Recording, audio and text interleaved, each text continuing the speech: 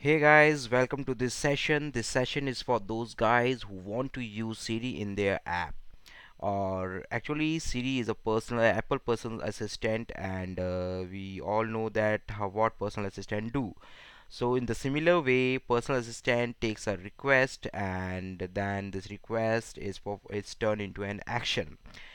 So the Siri translate the natural language what we speak, and then this language is mapped with the vocabulary that it has, and then according to that vocabulary it performs the task. And at in recent actually peoples are eagerly waiting for the APIs. But in from since iOS 5, people want CD APIs to be exposed. So in recent WWDC conference, big announcement has been made related to the exposure of the CD API.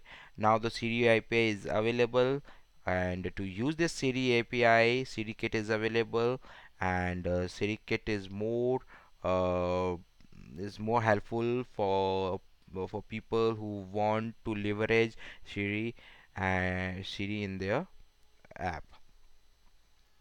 Now we will talk about what actually Sirikit contains. Sirikit encompasses intent and intent UI framework. And what actually intent and intent UI framework does, it just interaction, it provide extension, it provides an extension through which and Siri can interact with an app. So so we can say that if it has a two framework, then we can say that it has a two extension, that is, one is intent app extension, and then the other one is the intent app UI extension. Intent action is to perform a task, the request given to a Siri. What Siri does? Siri just takes a request, and this request is sent it to the intent app extension, and then intent app and extension interact with the app, and then it performed and then it performed the user specific action or app specific actions. Like if I want to send a message, then then the sending a message is an intent app extension, and like booking a ride is an intent app action. So now if we switch to the intent app UI extension, intent app UI extensions, if you want to customize the response what Siri gives to us, then this extension is used. Suppose if I want to send a message, then there should be an UI for it or sending a message. Then this UI, then the pop-up that we will see, then uh, this will be designed in intent app extension.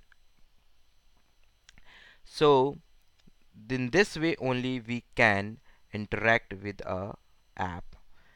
So to so to use So to use Sirikit, we has various intent. We cannot go beyond that. It actually sees world in the domain. Siri actually sees world in domain, and the each domain has few intents, and these intents are contain the user specific actions or app specific actions.